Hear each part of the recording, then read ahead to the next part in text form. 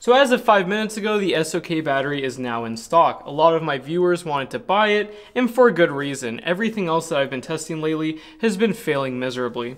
And I challenge anybody to find a better battery at this price point. You can make your own battery for much cheaper, but that requires some work, and I understand how easy it is just to hook this up to a system, and it's nice, it actually works well. And it's pretty crazy how bad some of the products have been lately. It drives me nuts when an established company puts something forth that's just pretty junky in my opinion. Anyways, so let's talk about their inventory.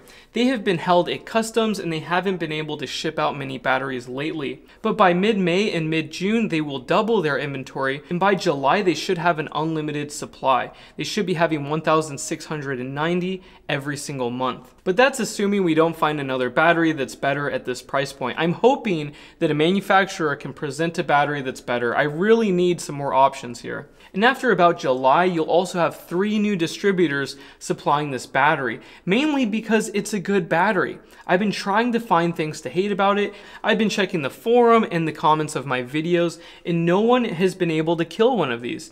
They work really well. I challenge every manufacturer to beat this battery. It's very simple. We have a case, we have some cells, a couple terminals, and a good BMS. I'm sure somebody can come up with something better. Also, SOK published their own cycle life test data if you want to see it below.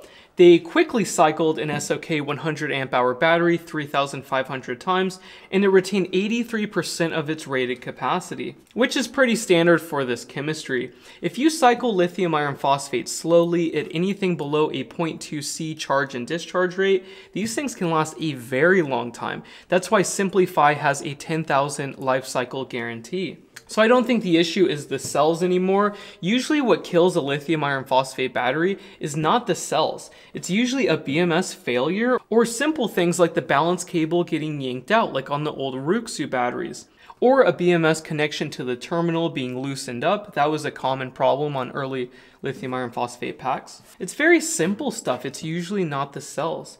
But yeah, they made a good design here. You can service it. You can swap out the cells or the BMS or the terminals. And yeah, very simple battery. I hope someone creates something that's similar to this at a similar price point because this thing's good. Anyways, we'll have more videos to come. Just a quick update, these are now in stock. And please let me know if you have any problems with this battery or any other product below. I love telling my viewers about any issue that anybody has with any solar product, as you guys know.